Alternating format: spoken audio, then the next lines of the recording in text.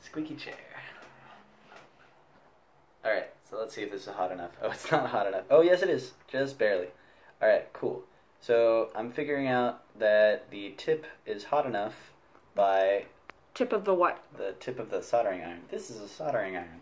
I'm making sure that the tip is hot enough by getting some solder and poking it into it and seeing if it melts. So now there's a pool of solder on the tip.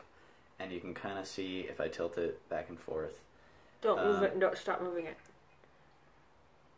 To make it focus, I can put my hand. Yeah, there we go. That's much better. Ta-da!